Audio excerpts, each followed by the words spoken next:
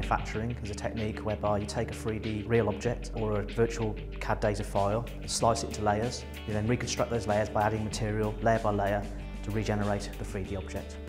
ALM is used in high-value manufacturing applications, so it's sectors such as the aerospace sector, the automotive, space aircraft, biomedical. So it's really where you have very high value but low volume components. Been looking at making bone analogues, making implants for patients such as hip or an artificial knee implant to actually match the patient, so they're patient specific. Another medical application of ALM is making anatomical models for surgeons to practice their surgery on.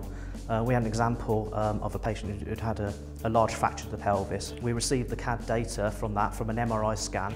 We then sliced that, built the model overnight, gave it to the surgeon the next day, and then he used that to plan how he'd bring back the bones into their normal position, reduce the fracture, how he would jig and fixture that break.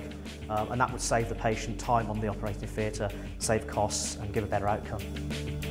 We're developing a new technique for ALM. We're basing it on laser printing. The toner will actually become the print material. So instead of just having black ink, we'll have a ceramic or a metal, and actually build up structures that way. The advantage being that we can print at very high resolution, we can print very fast, very high detail, high resolution components. Supporting SMEs in the area, we have a wide range of technologies here. We encourage them to come in and use our technologies and talk to us, see how these technologies can benefit their industry. The ultimate thing with additive layer manufacturing is that we've really only been scratching the surface over the last 10 years. There's so much scope for the future with new materials and new technologies to really give some great benefit to society.